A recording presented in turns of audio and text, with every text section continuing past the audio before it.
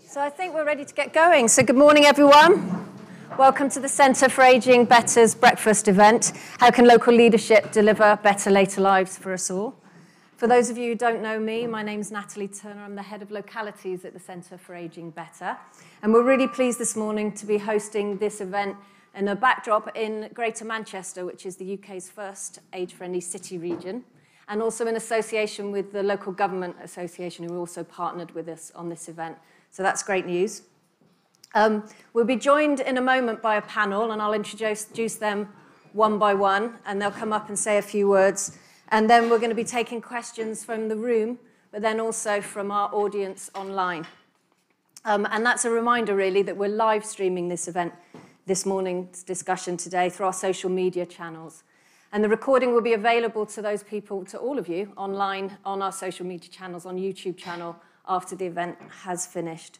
And for those of you who are tuning in today, if you want to post questions, you can post questions using Twitter or YouTube chat, which you should be able to see on your screen as well. So before I move to our panel, we've got a terrific panel lined up. I'm just going to set the scene, really, about why we're here and what this event is all about. We're undergoing a massive age shift. In 20 years' time, over 40% of us will be aged 50 or over. And more than 2/3 of the growth in the UK population will come from the over 60s age group. Put simply, more of us are living longer than any generation ever before. And that's an incredible achievement, and it's something we don't celebrate enough. However, those figures I just talked about are averages, and they hide a great deal of variation from place to place. In fact, this is not a future scenario for 1 in 3 local authorities who are already at or further ahead on those percentages, particularly rural and coastal areas. And the potential benefits and opportunities, which are enormous of us living those longer lives, are not available everywhere in the country. And some of you would already have heard the coverage that's happened in Marmot. And we ourselves also carried out analysis last week into show what we call unacceptable inequalities in how long and how healthily babies that are born today in different parts of England can expect to live. So I'll give you an example around that. As well as close to a decade in extra years, a boy in Richmond upon Thames, a local authority in London, can expect to enjoy almost 2 decades longer of good health than a baby boy born in Blackpool. And gaps between places are huge, but within places, they're also equally, if often not more, stark. So going back to London, in Westminster, seat of our government, the local authority there, the gap in healthy life expectancy, that's how long we can expect to live in good health, is over 25 years. So gaps between and within places are enormous. Now, aging is inevitable, but how we age is not. Yes, national government has an enormous part to play, and we have asked of the national government, which we make all the time. But leadership is also needed locally if we're all going to benefit equally from our longer lives in all of our places. And a key source of that leadership must be local government. Local government has a unique and special place and sense of place that can allow it to make the kind of changes or lead and convene around the kind of changes we think matter, changes in transport, in housing, in employment, in communities and how we live locally that can have an enormous impact. And we can act now as well. I think we'll be talking a little bit more about that in order for us all to have better later lives in the future. The other thing I do want to sort of share a caveat, knowing both who is in the room and who is around the country, is local leadership comes from lots of different places. It also, older people, residents, third sector, businesses all have a part to play and have a massive role to play around the country. But today we're going to be focusing particularly on local government, and that's where our panel today is going to be bringing perspectives from. So, to this morning's speakers.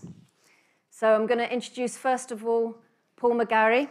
Paul, I've known for a while, Paul. Paul is the lead for Greater Manchester's Ageing Hub, Assistant Director for the Greater Manchester Ageing Hub, spent around 2 decades on this issue, leading teams first in Manchester and now in Greater Manchester. And as lead for the Age Friendly Manchester programme, was a founding member of both the WHO's and the UK network of age-friendly cities and communities. He also holds a research fellowship in sociology at the University of Manchester and is helping fill the evidence gap around a lot of these issues we're going to be talking about today. Over to you, Paul.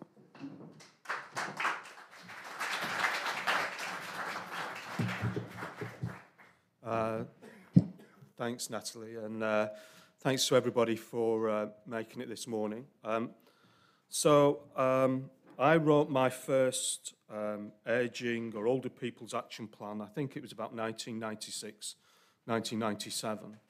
And I always say that the topics and themes that were part of that plan, housing, transport, isolation, are still the topics and themes that are features of our programmes now. So some things don't change too much, but the world around us changes a lot, I guess.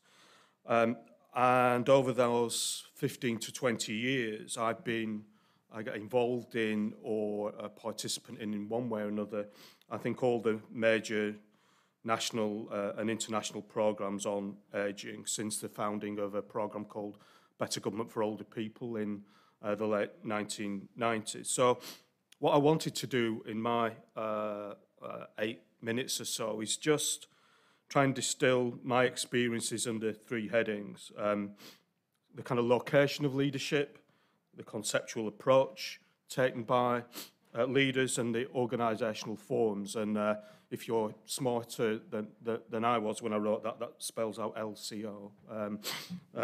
That's an in-joke for those of us, or not maybe an in-joke for us, as in I was going to go with something that spelled out LSD, but that seemed inappropriate, although who knows. So I just want to talk about the kind of location of leadership, first of all, because 9 times out of 10 and 95% of strategies you read about ageing from local government over the last 20 years certainly have been written and led by care organisations, social care departments and so on. And I think throughout that period, the last 15 to 20 years, there's been a tension and often this competition between different gazes or different perspectives on older people and ageing. And one of the examples that comes to mind is when Opportunity Age was published by New Labour in about 96, 95, 96. Literally the day before, the Department of Health published their own report on older people and ageing. So right at the centre of government, although you had cross-governmental strategies, there was still competition at a national level. And I think that feeds through, or tension, shall we say, and that feeds through, I think, to local government as well. And particularly in local government where it's very difficult to assemble and create leadership around ageing populations that's outside of a health or social care gaze. And I think that's been one of the tensions and one of the problems for us in this agenda.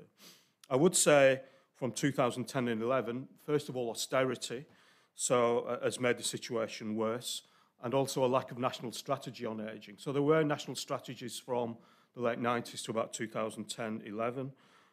Those kind of disappeared, and we're only, I think, recovering from that period of a lack of national leadership on this agenda.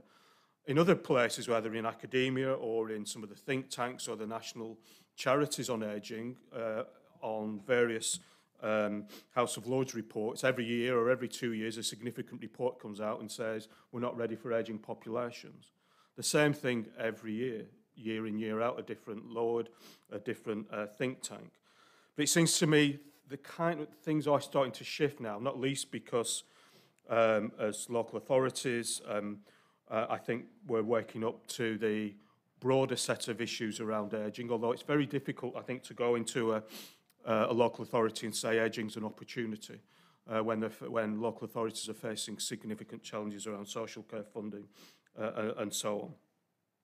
I think the other feature of this work is that in local government, there's, as in national government, as in lots of agencies, and we were hearing yesterday at an event about how businesses and big, large corporations still have a kind of siloed approach to ageing, is that we still don't really focus on neighbourhoods, on cities, on older people as older people. We focus on a range of services, whether it's housing or care or health, and usually on those who are most in need or most vulnerable, whatever language we want to use.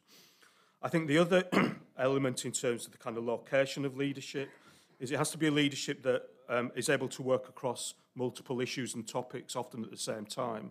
And you'll hear about some of that, I think, from some of my colleagues. So ageing is about culture, it's about employment, it's about the everyday lives, it's about fun, it's about enjoyment, it's about the things that we do in our lives and that we want older people, and particularly those on low incomes, to enjoy. And I think the last point about location of leadership is that that leadership has to have the convening power to bring together a large group of actors. In Manchester, where I worked for over 25 years, our work was based in the equality stream, although we were in public health. We were based in the kind of that perspective as ageing as an equalities issue rather than a service issue, and that's shaped all the work that we did. There are challenges in that because it's then difficult, I think, to involve some of our partners, particularly who are at the kind of sharp end of delivering services in that work. And I think as we move forward, that relationship between the kind of equalities agenda and the care and health agenda is one that isn't settled and that we need to work on. Just in terms of conceptual approach, I think the location to a certain extent of that leadership defines the conceptual approach that we take. We published something, I don't know, about a few years ago, which set out 3 different approaches to ageing. And this was an attempt really by us to explain to people what we did and why they paid our wages, I suppose. But we said there was a kind of biomedical gaze on ageing, which is the one that's typically active in the health services. There's one what we call the care gaze, which again is that place between kind of health services, but it's often in social care, which focuses on relatively small numbers of vulnerable people who need specialist services. And then we argued for a citizen approach to ageing, which looked at the scale of the city, which talked about the rights to the cities, about participation, focused on inequalities, and so on. So that was, there's something about, I think, the conceptual approach to ageing, which is important. And whether you call it an approach based on social inclusion, on citizenship, I don't think really matters. But what matters is that we need a broader narrative and understanding of ageing. I should also say it was informed by the kind of critical social gerontology, which we kind of bumped into some colleagues from, first of all, Cllr and then Manchester universities who were national and international leaders on ageing. And this enriched our work significantly in terms of our understanding, of our questioning of some of the work that we did, and on our ability to make partnerships with key academics. I think the other part in terms of the kind of conceptual approach is that we place older people at the centre of decision making. And we all say that. It's a kind of eternal truth.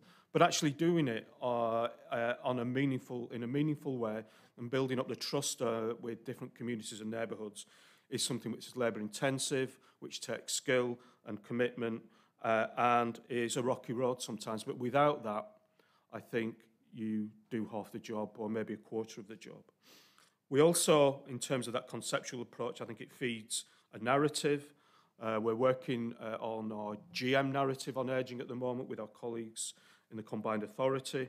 And it seems to me that that narrative has to be realistic, it has to be challenging, and it has to be one that ordinary people understand. I'm running out of time quickly, so I just want to move on to organisation. Again, another cliche, form follows function, but in terms of organisation, we need leadership that brings together and convenes multi-agency partners, that brings together researchers, policymakers, citizens, and increasingly private sector agencies. We need leaders that are able to develop emblems of what our approach looks like. These might be the My Generation nightclub in Manchester, a new centre on ageing and creativity that we're establishing soon, the work around employment and older workers that Matt's leading, Manchester City Council's age-friendly newspaper, which has a print run of 17,000, the work that we do internationally, the Pride in Ageing programme, the establishment of the UK network of age-friendly cities. These are all the elements of, I think, an organisational approach. And last but not least, this kind of idea of social movement around ageing, the work that our Ambition for Ageing programme, and the Mayoral Challenge, which brings together 53 different neighbourhoods. So these are all elements, emblems or indicators, I think, that you're getting leadership right. Just a few final thoughts. There is always an elephant in the room. It seems to me the elephant in our room is ageism and the attitude that public services, that citizens, that others take towards older people and do just see them as a problem, can be patronising, dismissive, unlearning, unlistening. And it seems to me that we absolutely have to change and challenge how we see ageing in this country. The other thing is that we have to take chances in our work. Our work has always been what's on the horizon, how can we combine with the agendas that are emerging. I think the green agenda is one that we're trying to understand at the moment. We need to understand better the post-war generational contract, which is under strain at the moment. The last thing I just want to say about leadership is if you don't think you're wrong on a regular basis, I don't think you're doing a good job. And we think, or I think, maybe it's just me, think that sometimes we're getting it wrong. And because if you peer across the country and internationally, well, internationally is a bit different, but you peer across this country, there aren't significant numbers of people taking the approach that we've taken over a long time. So either we're right and everybody else is wrong, or vice versa, and that's really up for you to choose. Enjoy the debate and discussion, and look forward to your questions. Thanks, Paul. Thanks, Paul. A real reminder of actually how people need to join things up locally, but also that link between national and local as well. Lots more to pick up on. So to our second speaker, Cllr Richard Kemp is the leader of the Liberal Democrats on Liverpool City Council, his longest-serving councillor, 37 years, we were talking about earlier. He's also the Deputy Chair and Liberal Democrat spokesperson on the Local Government Association's Community Wellbeing Board, where he leads on public health and community-based health activities. So he's going to bring us a really broader perspective, particularly for one for himself as a local politician on this agenda. Right, thank you. So you've already spoiled my opening comments, because I was going to have to tell you that when you look at me, you have to remember I'm old. I particularly felt that, I must tell you, at 6 o'clock this morning. I thought, I'm retired now, insofar that people like me ever retire, and getting up at 6 o'clock in the dark was a bit of a challenge, particularly as my wife's away at the moment. So I had to do my own breakfast. It's terrible. And the other thing I would ask you to remember, with respect, is that I come from Liverpool. Now, I don't mind, and it's the second time I've done it this week. I was in this street at another conference yesterday. So I think you should appreciate the fact that I've left the security of the premier city of the north of England to come to one of our lower-class suburbs over here in Manchester. Now, as you know, I've admitted it, I'm old. But I haven't got old accidentally. I haven't got old immediately. I've been getting old since the day I was born. And that's the important challenge that we as councillors and our staff have in local government. I can tell you now with absolute certainty the people who in 55 years will be going to have a happy and unhealthy third age, whenever that might start, because they're, without a doubt, the 11-year-olds, and there's 3% of them who are morbidly obese. They will, no matter what they do, they can go to Weight Watchers, they can do the lot, but their musculoskeletal system will not have formed properly. And they will go through and have an early retirement, an early giving up of work if they can work at all, and they're likely to have 3 major incidents, more than anyone else in the health service in the course of their life. So ageing starts early, and much of what we want to do now is future-proofing the 1-year-olds rather than dealing with the 65-year-olds. And that's very difficult for us to deal with, because adult social care in local government is in crisis. 52% of the budget that we will discuss next Wednesday in Liverpool will go to adult social care. None of it in the way that we'd like it to be, preventative and supportive, just pretty well managing those people in huge social and physical needs. So what, if that is the situation, can we do about it? And the first thing is, of course, that we must work in partnership with people like the health service. And that's one of the difficulties. The other conference I was at, someone presented 32 pages of PowerPoints on about a mental health strategy yesterday, and then the health service responded with another 24. And I just all thought that was bollocks, basically. A load of complicated mishmash. So I want to just give you one quotation about ageing that I hope you'll take away with you and think about. And it's one of our most intellectually respected individuals from Liverpool, Professor Sir Kenneth Dodd, Esquire. And in fact, I could sing it for you if you like. Would anyone like me to sing it? Yeah, well, you must be mad if you want me to sing it. But he actually sang a song, didn't he? Which said, "Happiness, happiness, the greatest gift that I possess. I thank the Lord that I've been blessed with more than my share of happiness." Because the fact is, if you reach 65 or 75 or 85 and you're happy, you're going to have a longer retirement and a healthier retirement. And what makes you happy? The house you live in, the neighbourhood you live in, the fact you've got your friends and family around or near you, you're supported in your community. And those are the sorts of things that I and every other councillor in the country spends all their time doing. Let me just give you some examples from my own ward that I'm doing and show how they build up.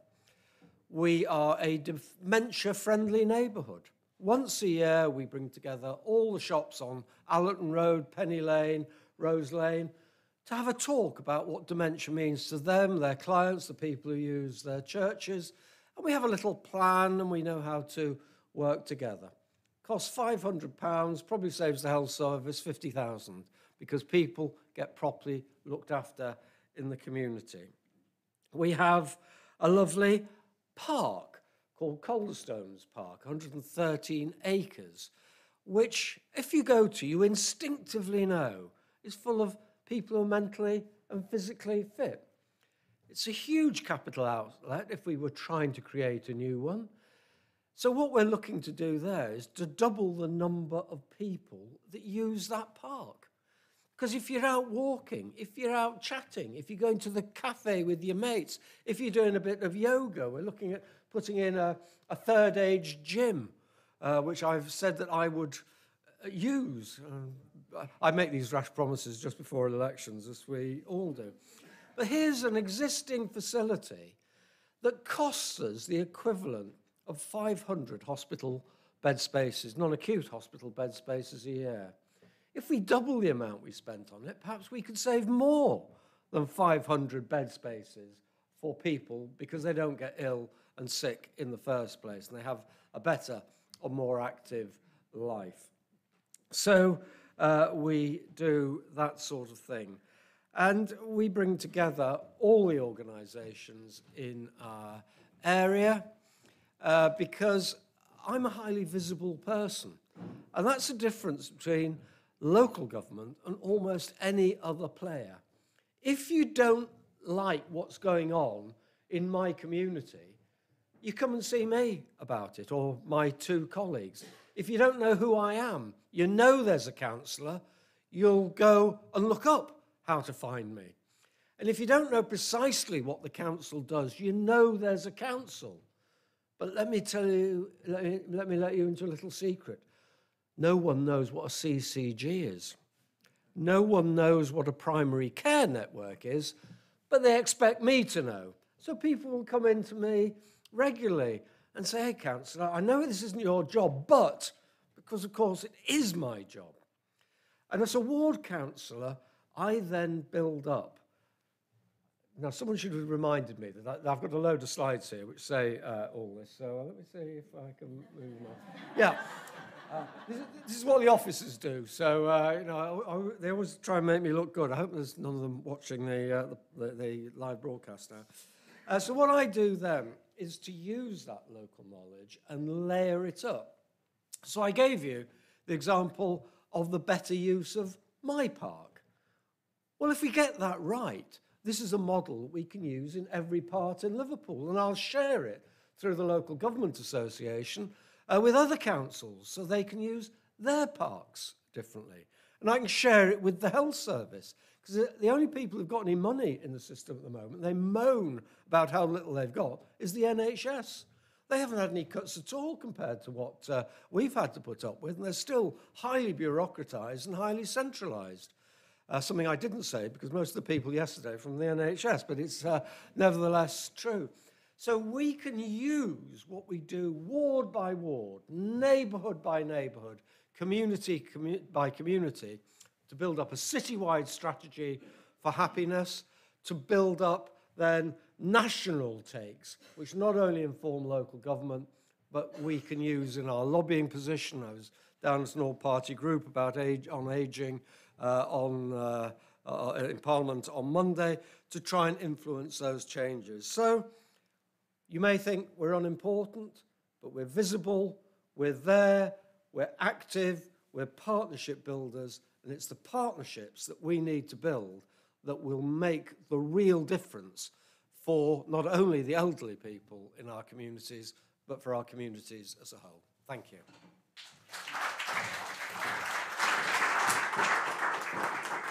Thanks, Richard. A really good example. So if you get that park right, we'd be interested in hearing more about it as well at Centre for Ageing Better. I'm sure other people would as well. A really good example of how nothing is too small to start with.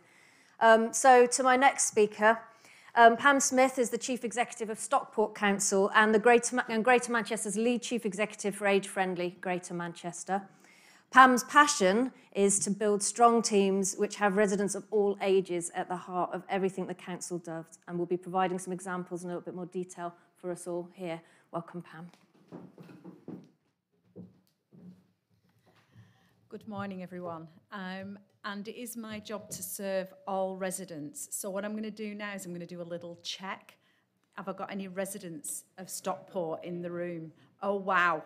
Right, okay, so you guys pay my wages, so you can give me some feedback on today's performance and see if I'm worth value for money. And I think I make that point because it's really important. I'm there to serve all residents. And Richard made some really good points about that starts at zero. Because if we don't start providing things to help our children in early years, they're going to become the adults with the problems later on in life, and the inequalities of how people live in older age start then. So it's down to me as Chief Executive to prioritise those things which really matter to my members first and foremost, and to my residents, and make sure that we work collaboratively with them. And I wanted to make a few points about the role of the Chief Executive. It is to work in partnership. It is to convene all the people who have the skills and expertise to deliver for residents. But it's also about engaging residents in that discussion, what really matters to them, finding that out. And it is at neighbourhood level.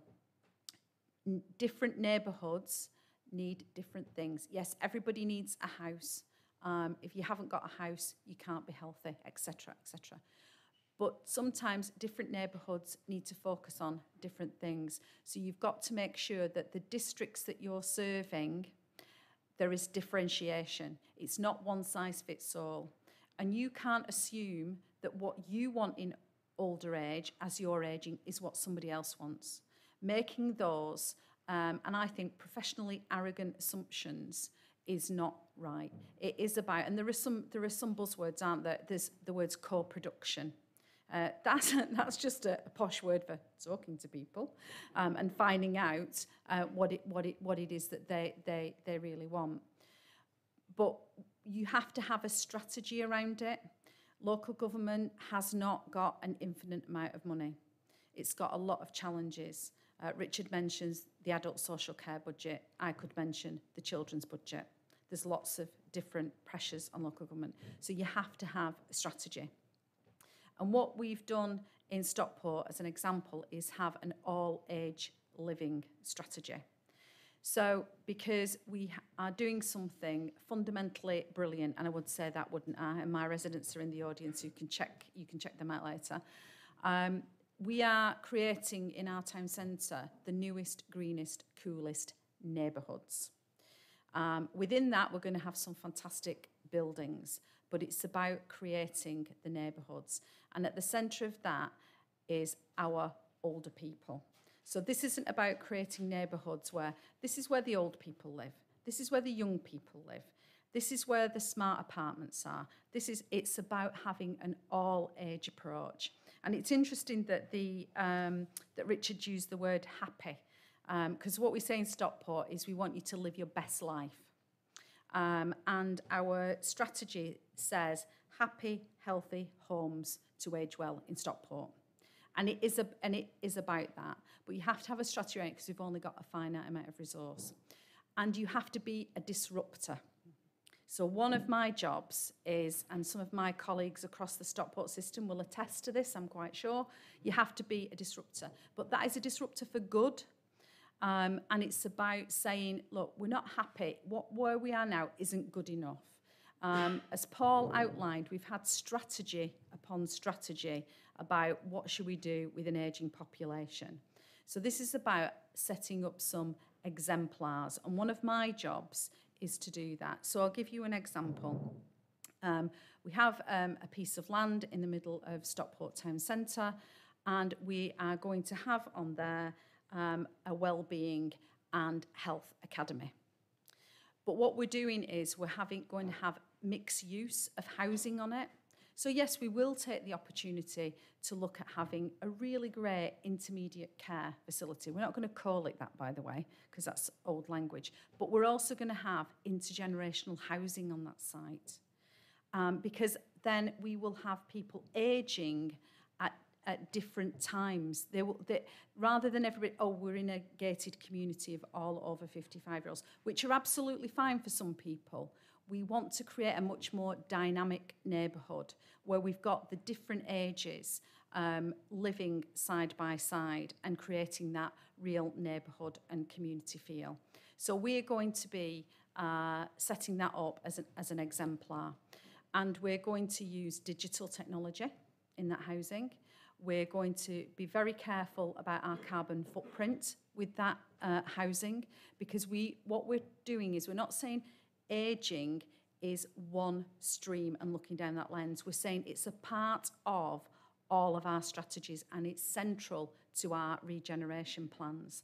And that's what we're trying to do. We're not siloing it in a corner. We're actually integrating it into what we do. So much so that when somebody came to visit Stockport to see what we were doing, I had my regeneration team and my director of adult social care in the same room talking about it, to show that this is not just about the council responding in a siloed way.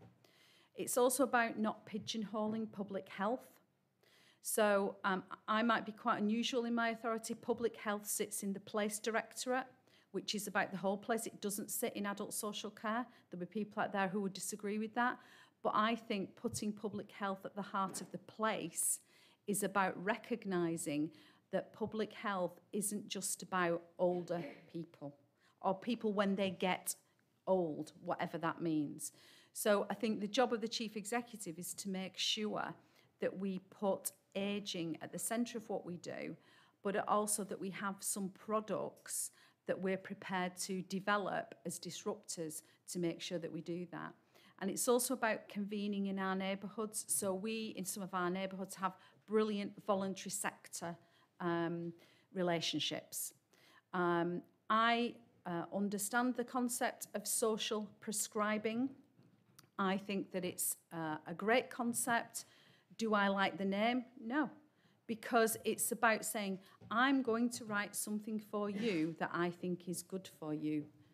And that, to me, isn't where we should be. We perhaps need a new name for it, but it's about people being able to say what they need, and then we having available some of those products that they actually need, but not somebody saying, this is what I think is good for you. Because actually, as Paul's highlighted, that hasn't worked. That hasn't made a policy change. So I think one of the big things that as a council we're doing is making sure that we're engaging our population. And we're going to take the opportunity, we've got a new borough plan coming up, and we're taking the opportunity to engage our population in that. And we're going to make sure that that engagement is relevant and it looks at how people can age successfully in a place, and that they're rooted in that place. Because as you do age, you spend more and more time in your home, apart from if you're Richard, which is you're on the train to London more often than not. But I think for me, it is about taking really seriously how people age in place, but making sure that we adapt to the world around us. Because if Facebook was a country, it would be bigger than China and India. And we have to make sure that our policies stay relevant to the population as it's ageing now. Thank you very much.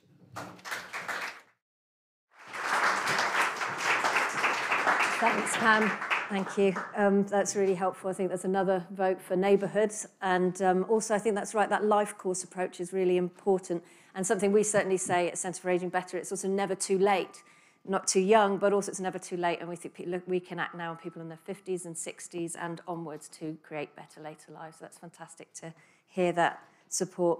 I'm going to introduce our last speaker before we get to the questions, Matt Ainsworth. I talked to him in the briefing earlier and said, you're the unusual suspect in the room, I think I said. So Matt is the Assistant Director for Employment, Strategy, Policy and Delivery at the Greater Manchester Combined Authority.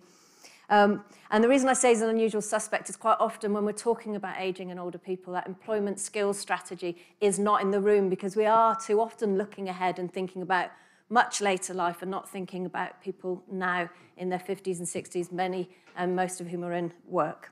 Matt is responsible in his role for the delivery of the employment elements of Greater Manchester's groundbreaking, it says here, devolution agreement, and also GM strategy priority around good jobs for people to progress and develop. And we've been working closely with Greater Manchester and Matt, and he'll tell you a little bit more about how we create a better offer for people over 50 who are not currently in work. So over to you, Matt. Thank you very much for that introduction, Natalie. So I wanted to kind of cover three things today. First of all, being an unusual person in the room, to explain why employment is a key part of Greater Manchester's ageing strategy. Actually talk some practical about what we're doing and how local leadership really makes a difference and enables us to do some things differently in Greater Manchester. But I'm going to start with some of the more macro economics to start off with. So it might not necessarily feel like this always, but Greater Manchester's got record high employment rate. We've got full employment for the first time ever, which should be absolutely fantastic news because we all know that good quality work provides financial security and improved quality of life. We know that it can help maintain and improve mental and physical health. And we also know that it helps keep people socially active. So in that respect, I should be able to kind of leave the room now and say, great, my work here is done.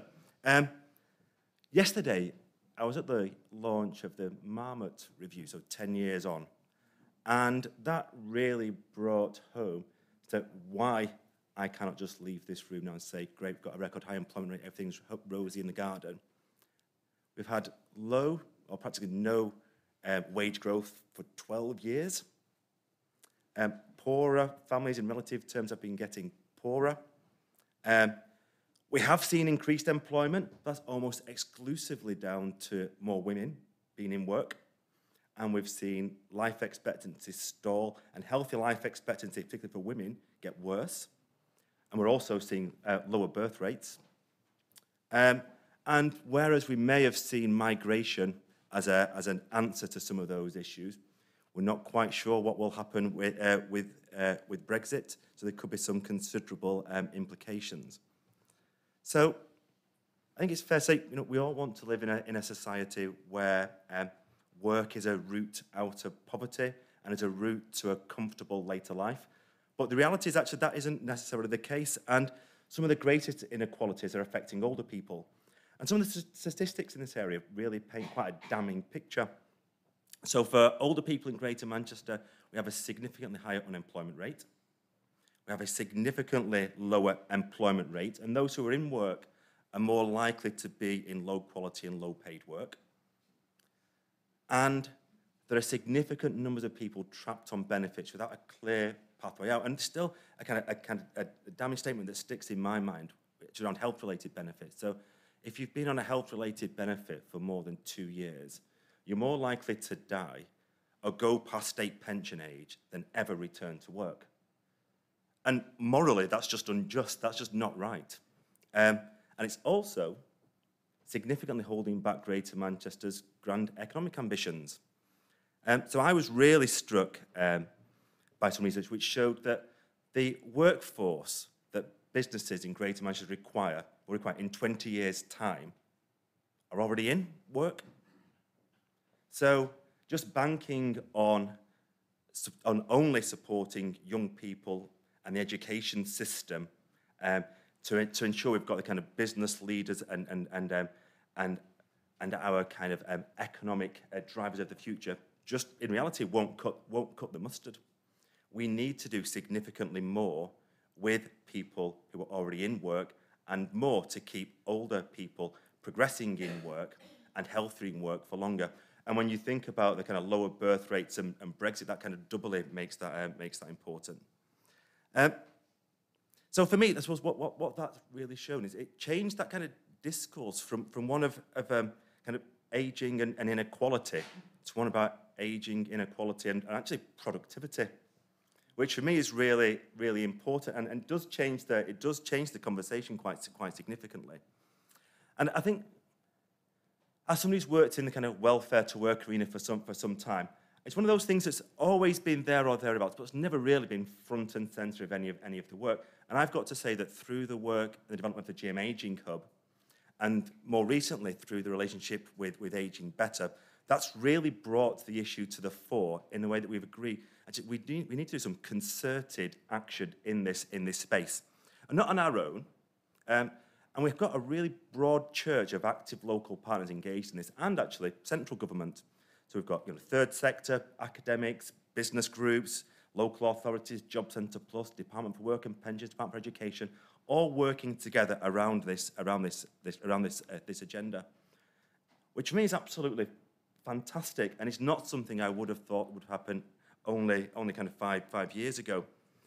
And what's good about Greater Manchester is we do have a bit of a track record of supporting some of our most marginalised residents and really starting to kind of turn the curve in terms of employment. And one of the programmes which I've been lucky to be involved in for a number of years, called Working Well, has really proved that actually by taking a different approach, a real person-centred approach, you can actually support people who haven't been well served by previous interventions. So people with long-term health conditions, actually, we've got programmes now which are through supporting the individual by providing that kind of joined up health, skills, employment support in their area, that kind of one-to-one basis. Actually, it can deliver some fantastic outcomes that your usual welfare to work will sit you in a room, teach you how to write a CV, give you some interview skills, just don't do. And as good as that's been, and it has been really good for people with health conditions and disabilities, it's still not been as good as we would like for older people. And the reality is, I don't know why that is, but I know that we need to do something differently. And I did have the word co-production, and I scrubbed it out quickly after Pam mentioned it. And one of the reasons why some of the things done haven't been as successful as they could be is actually we've not been as good as we could have been at talking to older people, and not just talking, listening to them in terms of developing actually what a joint strategy in this area could be. And we're now getting better at that. And we've got kind of 5 key areas of work that we're now working on. So one around apprenticeships and older people, and how we can kind of rebrand and promote those as a way of both getting people back into work, but also progressing in work. Because when you speak to most people about what is an apprentice, you still see the kind of school leaver, young person. Actually, they can be a route way for significantly more people, and we're piloting some activity in that space. Careers advice and guidance. You know, this idea, this kind of old-fashioned idea that you get careers advice and guidance at school or at college, and then that's it, you're set for life. It's absolute rubbish. People changing careers all the time. We need to be constantly made aware of how the labour market is changing, what our options are. But the reality is most people are left in the wilderness and have got no idea what's available and how to get there. So that's one thing we're actively looking at. Around skills and progression. So we've got devolved adult education budget. We're piloting some digital skills activity for older people. And for the first time, we've actively put older people as priority groups, cohorts, and we're tracking outcomes in a way that we haven't done before. Around employer engagement, so we've got the Good Employment Charter for Greater Manchester, which is fantastic, looking at actually how can we embed things like flexible working just into everything that businesses do. And interestingly, it's a key focus of our local industrial strategy about retaining older workers. And we know some of our key sectors, whether it's construction, adult social care, are seeing significant numbers of older people involuntarily leave those jobs. They want to stay, but they can't. So what can we do to change the way those jobs are configured? Because it's not beyond the wit of man to do that. And finally, about supporting people into work. And there's a whole range of things we're doing in that space with Job Centre Plus. They've had work psychologists thinking about actually how can our Job Centre Plus advisors have a different conversation with people, which means fantastic to see that part of the public sector really start to embrace this agenda. And the one thing I'm really excited about is a pilot which we're just about to launch, actually later today, with Ageing Better and also with Department for Work and Pensions, to pilot, I was going to say co-design, co-produce, work with some local residents to help shape some innovative small interventions that they think will make a difference to support them back into work, and then look at how we can scale them up, and then look at how that can really influence national policy. And for me, none of those things would happen without some form of local leadership and coordination around it, because they just don't happen organically, and certainly not in a joined-up way. So for me, that's the added value that the Ageing Hub and a kind of the combined authorities role in this with its partners can make, because we can start to bring these things together into a concerted movement towards ageing and increasing the employment opportunities of older people.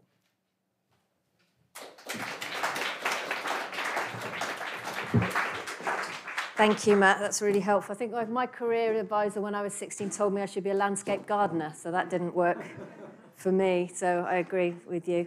So thanks. We've heard from all of our speakers now, and now we're going to move. And I think we're going to get chairs up here at the front for the panelists, are we? I've been told to stand at the lectern, so I'm going to move over here. And just to remind you that we're live streaming this event. I'm sure everyone can remember that. But if you're asking questions in the room, that also means them waiting for the microphone to get to you, because otherwise not everybody will be able to hear your questions. So while we're setting this up. And for those of you watching online, you can tweet us your questions using the hashtag #AgingBetterEvents. That's hashtag #AgingBetterEvents. So if you want to add your questions onto Twitter, could you do that now? That would be fantastic. So our panelists want to come and take a seat? I'll give a thinking time to the audience. We've actually had an advanced question as well, so I might start off with that in a moment. Have we got anyone in the audience who wants to... Any response? Have we? Any questions from the front?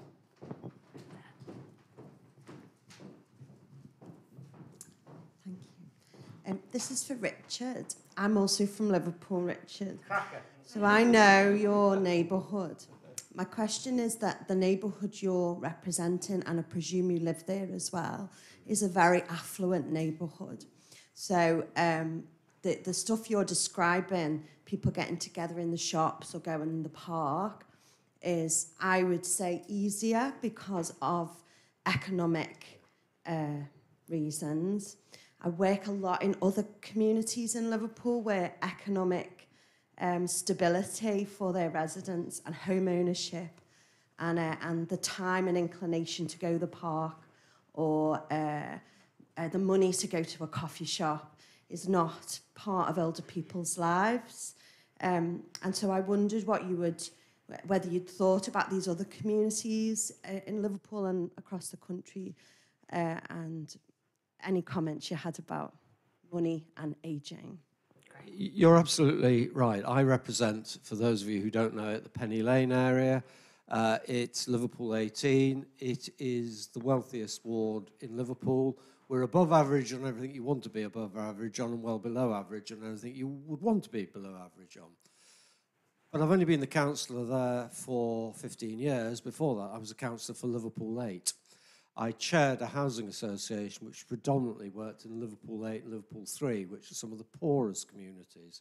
So I accept that anything I learn in Calderstones Park won't be directly applicable to the parks in Liverpool 8, like Prince's Park, for example. But first of all, let's not forget that Allerton Road is used heavily from people all over South Liverpool. So if I make that dementia friendly, I'm not just making it dementia friendly for my constituents, but for the people in South Liverpool. And more than half the people who use Calderstones Park come from all over South Liverpool to do it, including Granby, including Belle Vale. But what I'm trying to establish in my ward is a series of principles that will be delivered differently elsewhere. And I'll give you an example that's nothing to do with the council. I'm not around much at lunchtime, but I went to a pub in my ward recently. At lunchtime, it was absolutely full of people. It's a carvery pub. And in my ward, they can afford £6 or £7 to go and have a 2-course meal and a glass of wine or half a bitter. In Liverpool 8, they can't afford that.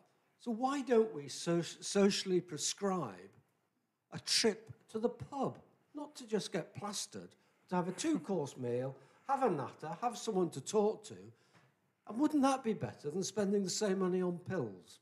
So there are things we can learn in Liverpool 8 to take to Liverpool 18, and things we can learn in Liverpool 18 to take to Liverpool 8.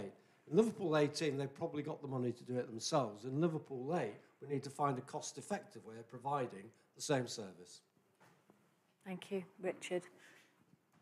Anyone else? So I got a question here as well from John Gray, so bear with me while I ask it. So in rural Newark and Sherwood's 87 parishes, the 60-plus, I think he's up in Nottinghamshire, the 60-plus population is usually 30% or more of the total population. We talked about that a little bit earlier, and in a few cases it's as much as 45%.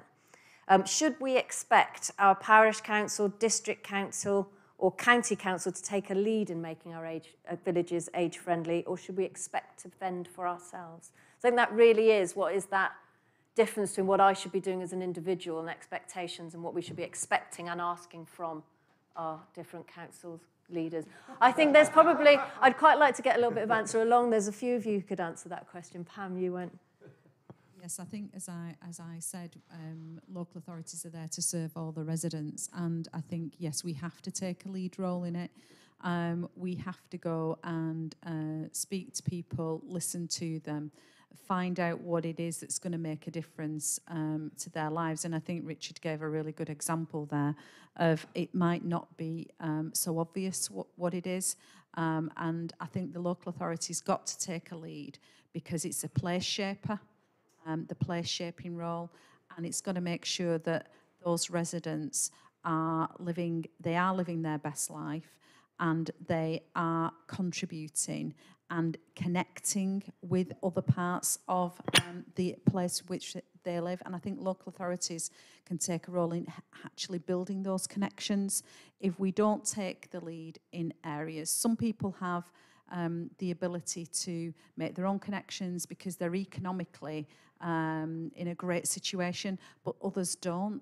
And so a local authority is there to try and make sure that there are opportunities for all people, regardless of income, regardless of age. So I think that the local authority has to take a lead, and it has to be innovative about that. You know, we are moving into a digital age, and you know, I have a mandate from my leader to make everything digitally delicious. Now, what that means as you're ageing, what that means when you're ageing, I think is really important, and that's why the local authority's got to take a lead, because it's got to be the conduit for deciphering national policy, local policy, new trends and innovations, and actually demonstrating to older residents that they can be as connected as anybody else into the places that they live. And we can help to facilitate that. We haven't got all the answers, but we can actually help to lead and facilitate that. Brilliant, thanks. Just kind of adding on to that, and I think that purely from a kind of employment perspective, and kind of reflect on some of the things I said earlier. So local authorities have got an absolutely key role to play in terms of regeneration, in terms of business engagement, and just thinking through something said earlier about actually some business leaders need to start thinking differently about how they develop their workforce, and then how, as public services, we can respond to their needs around training and development, and using our skills budgets in a way that can help them to grow. Now, that's something that needs some coordination around it, and there are significant kind of hard and soft levers that we have at our disposal to help shape the way that the decisions that some businesses make, and also to provide that kind of conduit between like kind of local residents and growth. And for me, that's something where we've got a key role to fill and to shape national policy as well, in terms of where things aren't working. So I don't think it's a case of it's either only down to local residents to do everything on their own, or it's only up to local authority to, in effect, take the mantle and work on behalf of everybody. It's actually how we bring those two things together into a concerted joint action to where we get the best dividend. And that's where I genuinely think something like the Ageing Hub work in Greater Manchester is starting to I think it's starting to push both how we work more collaboratively, both across agencies, but also with our residents. I'm thinking this from a kind of personal kind of economic development perspective, I suppose, whilst also using the levers we have at our disposal to genuinely shape national policy in a way that hasn't been done before, whilst also getting significant, important messages into businesses about their behaviour and how they work. So for me, if you can get that kind of blend working effectively, then everybody's a winner. Brilliant, thanks. Paul? Yeah, there's a kind of almost an ideological point of view in all this, I think. You think about 2000 again, 2010, 11, 12, 13. I think there was the kind of big society narrative that came through from government at the time. I think that was also kind of replicated in elements of the kind of local voluntary sector organisations, or some of them where there was this idea that the local state needs to get out of the way, we can do things ourselves and so on. And I think that was a very powerful demi-movement in a way, if that's the right term. I think that approach is fundamentally wrong, though, because I think, and I think the evidence plays this out, that in those areas, particularly with low-income areas, unless you've got that spine of the local state convening, as has been described already, and that can be elected members, it can be officers, bringing together different partners, being able to draw down resources from the local council or the NHS or otherwise. Unless you've got that spine or skeleton of the local state active in low-income areas, then those low-income areas are going to do even worse, I think. Now, there's an example of that, I guess, is in our Ageing in Place programme. So this is where we're trying to implement the kind of GM reform principles around ageing populations. It's in 12 areas in Greater Manchester, and they range from, if you like, inner city urban core, semi-rural areas, and all points in between. And it's really interesting to see how this plays out in different ways. What's central in all those areas is the ability of local elected members, of local officers, of elements of the local state to be able to bring together key actors, including older residents, to make local plans and to act on those plans in a way that improves the quality of life of older people. Take that element out of the picture, and I think at best you can stand still. So I'm not sure that answers John's. Sort of answers. It's a blend and it's a blend, isn't it? I think everyone's saying it's a blend, and I think. But local government is a key point. You need both, is what you're saying. It's not up to the individual or not. What about Richard? You wanted to answer this as well. Yes, I really like the word village. And you may be surprised to know that I live in a village as well. It just happens to be a village inside the city of Liverpool. And in fact, most of us live in villages, a territory, an area which we understand, where we go to the same bus stops, we probably use the same doctors, the same schools, the same churches, the same chemists. And there is that element in which we all live in villages. And that's important to remember, because if you think of Pam's discussion before about creating a new village, essentially, where rich and poor and young and old and black and white can all live together, that's a village. Whereas what we've created in too many of our cities, including my own, are ghettos. Sometimes ghettos of the rich, sometimes ghettos of the poor. But we, as councillors, or our forefathers did in the 50s and 60s, broke our cities up and destroyed that concept of village. So a key part of my work, whether it's looking after the needs of our third age or our youngsters, is to recreate the villages of Liverpool. Thank you. I think I might also just answer this question as well and put in a plea. I've got my own microphone. There's also age-friendly cities and communities. I know this question came from a rural community, and in many rural communities, we're not talking about places that have bus stops or where there is local government very easy accessible. And I think individuals can take a role in leading and asking their local district, parish district and county councils to take on, maybe join the age-friendly communities network, use that framework, and they may be far away, but actually there's a role that each institution in even the smallest places can play. But John, I think you need to get all of your councils to start thinking about that as an approach, so that's one answer. I think we have a question online, actually, so and one in the audience as well. So I'll take the one online first and then come back to you, if that's okay. If I can get... So this has come from Carol Donnelly, and she says, in my home city of Coventry, we even as a Marmot city, have focused on the young, youth, and working under 50s with the rest of us left out. So she says, how do we, as local citizens, really get the message out to local authority leaders who have less resources and competing priorities? Great, good question. I'm thinking that might be a good question for you, Matt, because one of the things I've talked to you about, and it's something my experience as the head of localities going from local authority to local authority, is there often, when people have competing questions, it's often the economic argument that people are asking me for. And Matt, I was just interested in what might be that catalyst. It is a really interesting question. And even yesterday at the Marmot launch, to be honest, a significant focus was on early years, and understandably so. And I suppose, for me, there are two things, which is kind of what I said at the lectern. So, it's kind of a moral reason for doing something differently, and the statistics behind that and the stories behind failure in this area are pretty horrific. But where we started to see real traction on the economic front and on kind of skills and employment has been as much about, the reality is, our economy will not grow as quickly as we would like it to unless we do something significant in this space.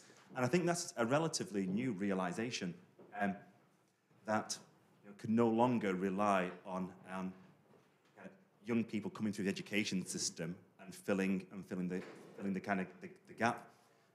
But I think that's a really difficult message, and it's a message we need to get out consistently and consistently well across a whole range of agencies, because even most business leaders, if I go to the Chamber of Commerce and go to some of their events, when the business around the table, they think about and they talk about how they'd like to change the education system, how they'd like to do more around work experience placements for younger people, how they would like to shape the curriculum more, and less about, actually, what do I need to do as a business leader to ensure I've got a healthy and productive workforce, to ensure that I'm investing in the development of my staff.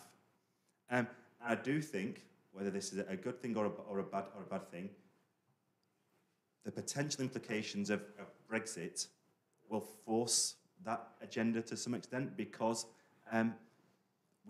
business will no longer be able to rely on a migrant workforce to come in and fill some of those gaps. So I think getting some of the kind of hard numbers behind that argument is absolutely imperative, and I would do that at a local level. And the other thing is, we've seen some real traction by getting some really good business leaders talking about this and some of that business-to-business support. So whether that's the co-op locally, who are fantastic in this space, or others, I think there's something about we definitely need to change that narrative. Fantastic, thank you.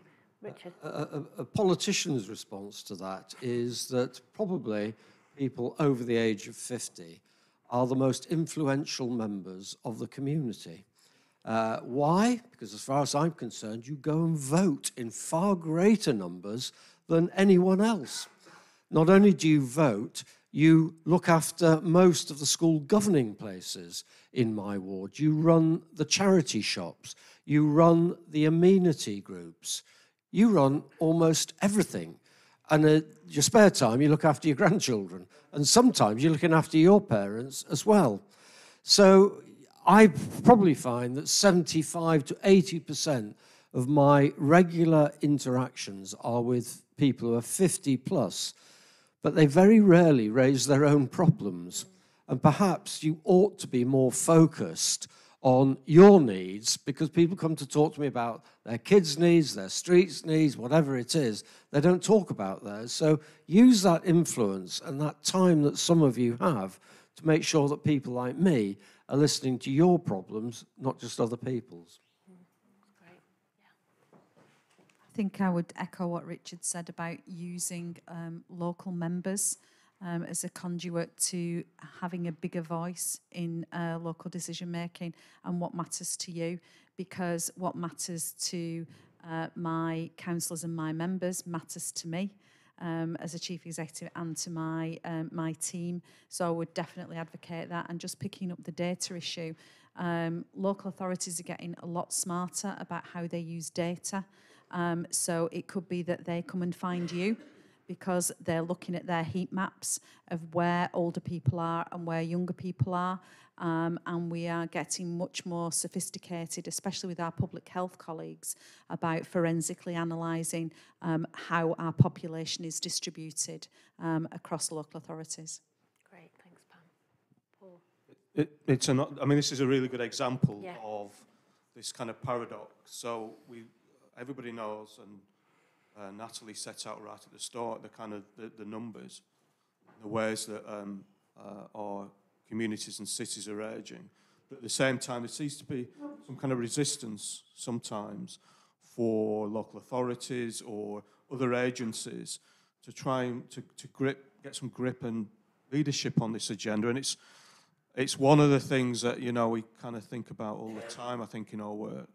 And I think one of the lessons is unless you keep up the kind of communication strategy, unless you form and convene groups of local people, develop these emblematic programs and projects, and very quickly the local system just settles down to business as usual.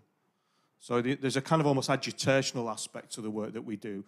And so, Matt mentions the impact around the economy. I think some of the initial work that was done pointed out that if GM had the same employment rate amongst people between 50 and state pension age as the national average, it would be worth something like £850 million a a year to the GM economy. And at that point where some of your colleagues have been kind of under the table on their, I wouldn't say Blackberries, I don't know, whatever we do now, they kind of lean into the discussion. Well, that's pretty important, quite interesting. So there is something about combining the ageing agenda with other corporate and city priorities. I think there's just one other thing as well about all this,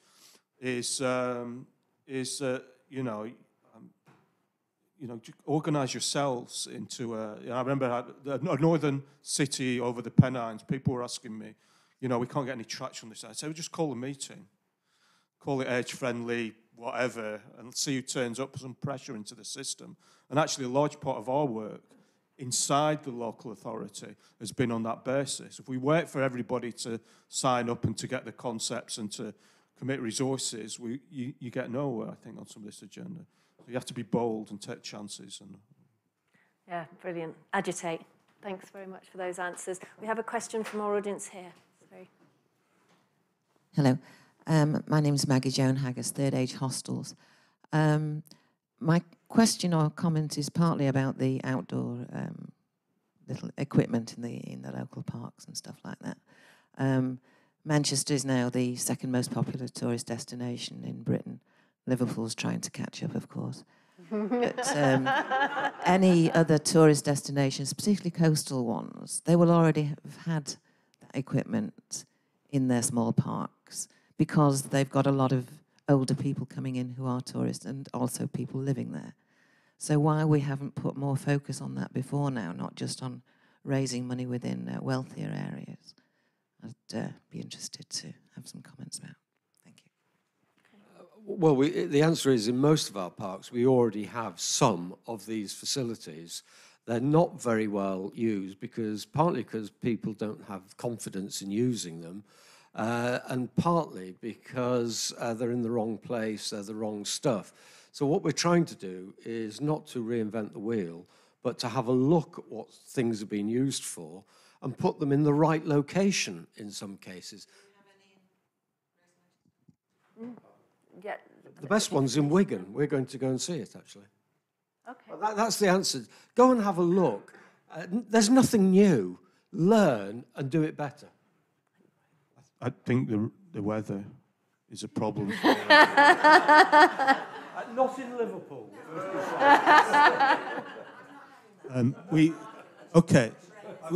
There is some truth. So actually, Jane, who sat behind you, might be able to add some more detail. I know maybe 10 or 15 years ago, up in Blakely, I think it was, there was equipment. It got national press, and there was a lot of interest.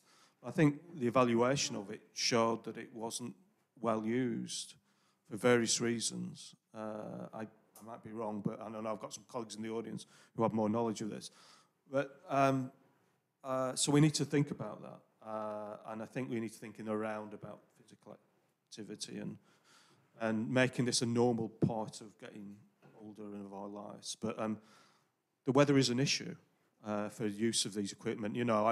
When we go to Spain or wherever it is, and you're wandering down the promenade, and suddenly there's a group of older residents enjoying themselves, and you think, yeah, I could do that. But in Longford Park on a Tuesday afternoon, it's not a great prospect. No, thanks. Sorry, I live on Longford Park. Okay. Thanks for that question. I've got one question at the back, Dave. I think it is. Thank you. We've talked about the tensions, perhaps, between services and ageing well, and some of the prioritisation where younger people are focused on, or businesses aren't thinking about the generation of workers they've got and how do they value and sustain that. So what do the panel think is the role of ageism in that? In terms of that negative narrative about ageing, how much are people being dismissed, and how much is ageism, do you think, part of the thinking or the lack of thinking around stuff we've been talking about? And if that's the case, what do we need to do about that? That's a great question. Pam, you're holding the microphone ready? I think there is ageism. I think there's no doubt about that.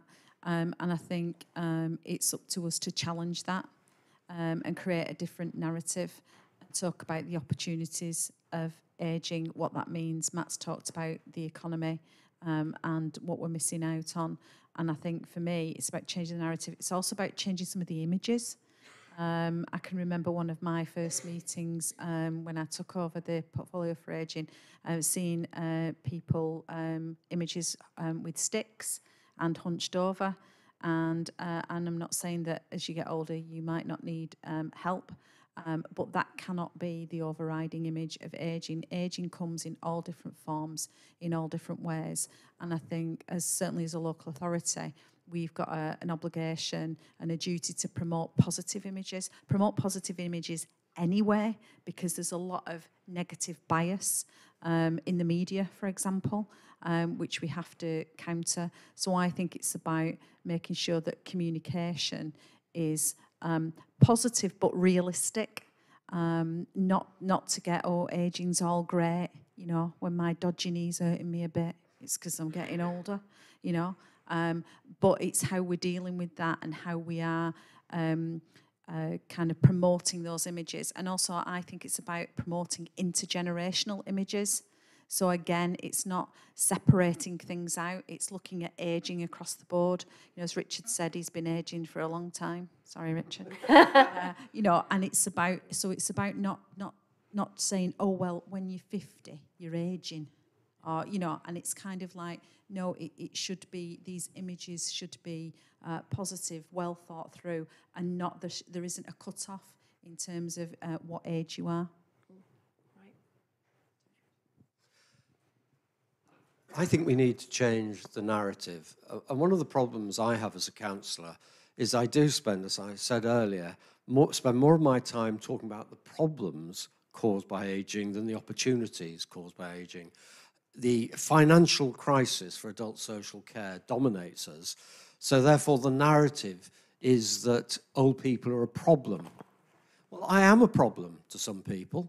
The whole of the Labour Party in Liverpool, chief officers of the council, and any minister that happens to come within my ambit at any one time. But I've given you the examples of the contributions that older people make to my community. They run almost everything. I just go out regularly, don't quite so much now as my grandchildren have got older, and I'd be chatting to people, on grandma, grandpa duty, are you this afternoon? Oh yes, something that we do regularly.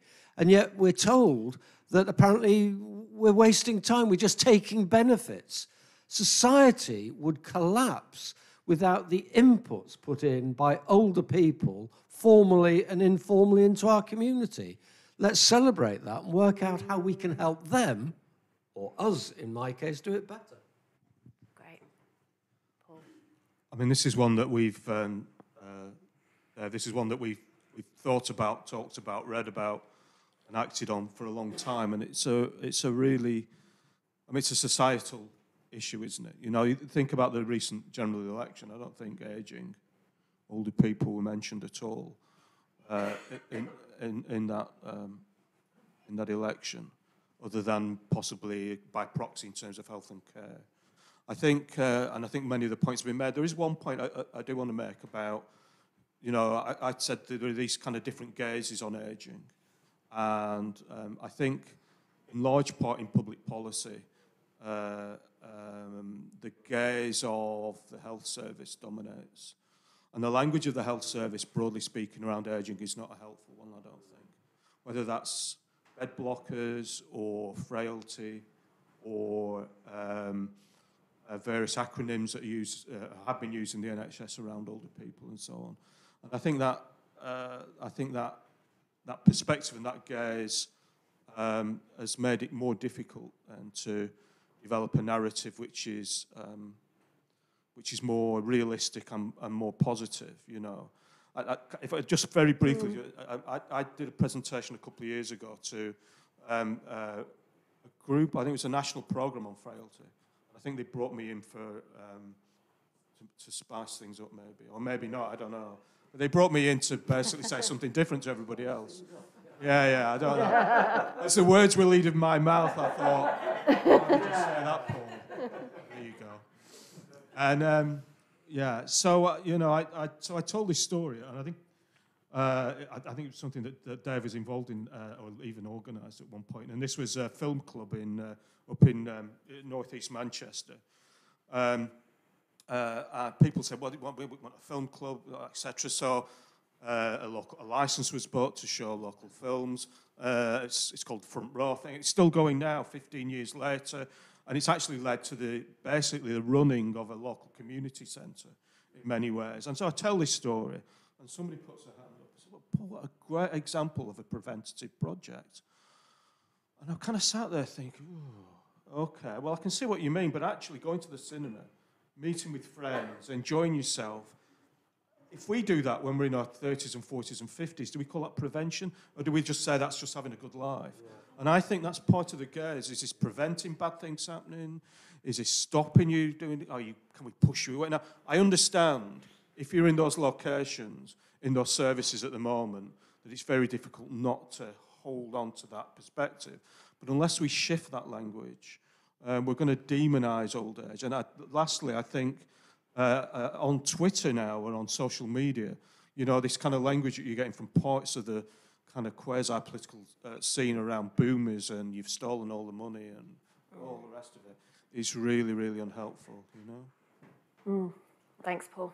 Matt, I'm sure you see. Just a couple of things, just on language, actually. So I'm absolutely certain that there's ageism in the workplace. How much of that is conscious or unconscious bias, I'm not 100% certain. I think some of it is down to lazy practice, if I'm honest, in terms of recruitment. So, you know, I reflect on some of the kind of job adverts I may put in the past. You know, do you want to work in a dynamic, fast-paced environment?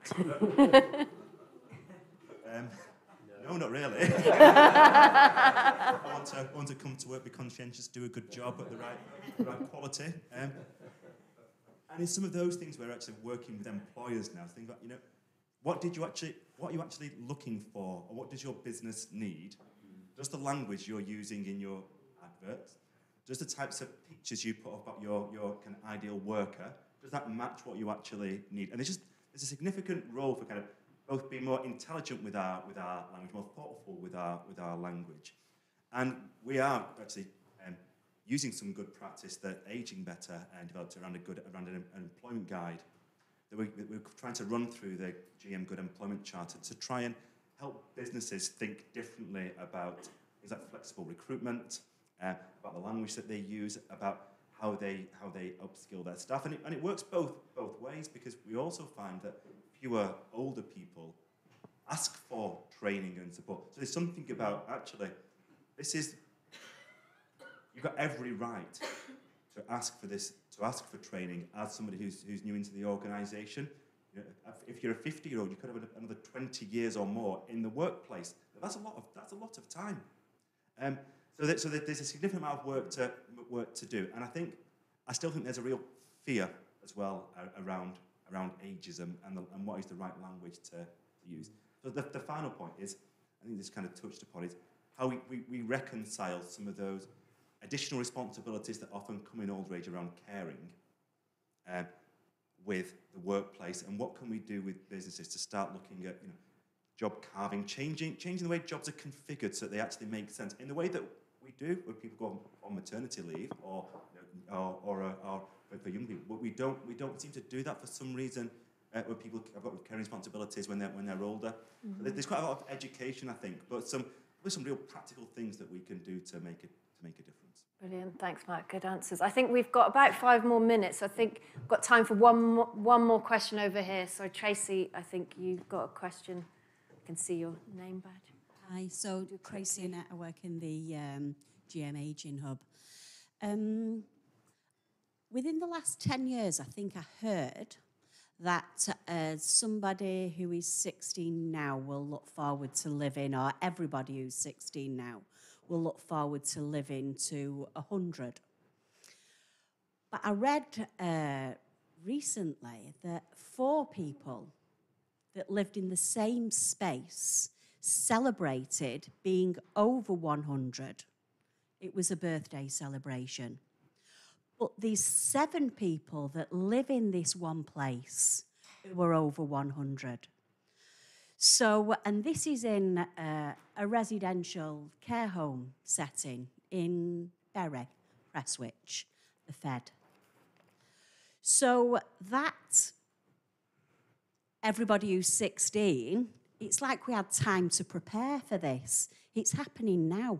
We've got a lot of older people living a lot longer now. And my question is about the social care sector.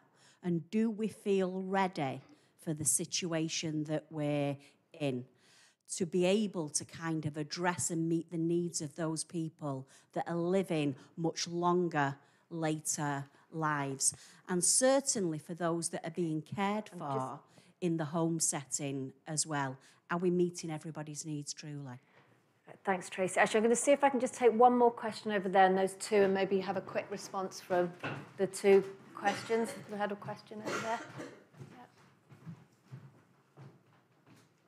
Before I sum up. My name is Yolande. I'm a disruptor in ridding the workplace of age bias. My question for the panel is regarding start education early with young people so that they don't see older people as being a problem. What are the panel's members' views on getting that right at grassroots in education with very young people? Fantastic, thank you. Actually, it sort of sounds like, in a way, we've got the, what are we doing with the, and I wished I hadn't started this, centenarians, pronounce that. Are we ready for them? And also, are we ready for the next, for younger people and how they're thinking ahead to old age as well? That's sort of either end. We haven't got time quite to go into the whole of the social care system today, but anyone want to give a quick question about how we think about both ends there? Well, there is no real national thinking about ageing. We were due to get a green paper, never mind a white paper or a bill, in June 2017. We now don't know when it's coming, but the idea is we'll try and get an all-party agreement on it. And I think that's actually important because we're talking about things 30, 40 years on, and the more consensus we get now, the more likely it is to last a change in government. So I think we need to address these big issues, and we should have been doing it 30 years ago, because it's 30 years since we started realising there would be this explosion. And yet we are woefully unprepared for it now as society. We don't know how we're going to pay for it. We haven't trained a workforce to deal with it. We haven't got the right housing. We haven't got the right domiciliary care support. We've known about this problem 30 years, never mind what's going to be happening in 60. The real problem is that you elect people like me for 4 years. And the fact is that I've successfully passed that barrier a number of times. When you try and get a national politician to think any longer than the next general election, it's a real difficulty. That's why we've got to get together to all parties, and that's why it's important for people like you to challenge people like me in every party. Bloody well forget your party, bloody well work together to try and solve this problem. Great. Paul, were you going to say something maybe about the... What do you do with young people? Yeah, well, just on the social care thing first, I think the real danger about what's happening is that we're, and thinking about Marmot and so on, like inequalities, what's happening is we're developing a two-tier social care service. For those who rely on the state and those who can find funding to support themselves or their families in later life. And I think that's one of the dangers that we have. In terms of the kind of young people, there are 101 brilliant projects out there, I think, around involving young people with older people and everybody in between. There are great resources for working in schools. There are great programs. One of my favourites is an American one called Experience Corps, where retired people work in schools to get people's educational standards up and enjoy life themselves. So there's lots of stuff out there. I think it's a tricky one because there's always a worry that the issue around generational relationships, is it a moral panic, which happens every 5 or 10 years, or is it something real that we have to do things about? It's probably a little bit of both. So there's lots of good stuff out there. You just need to look around. Okay, thank you.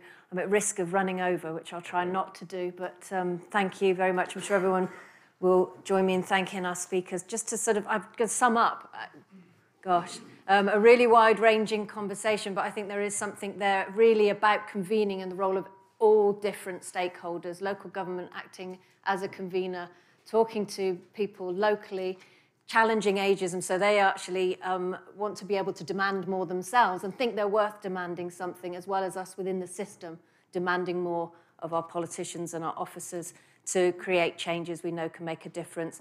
The life course approach has come up, and I think we could have a whole other discussion. We probably have had another event about how we think about all of that.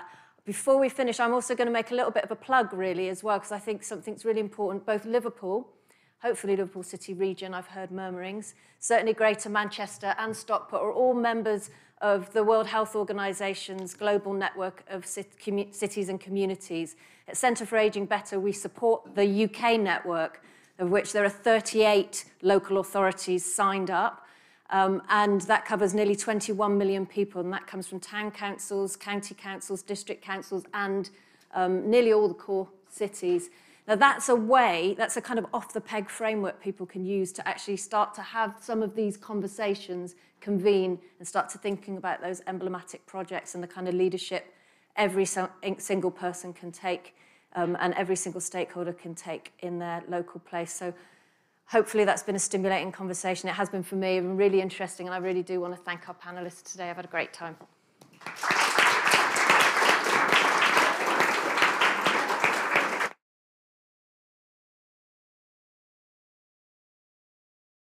Do feel free online to add any of your thoughts. Thank you.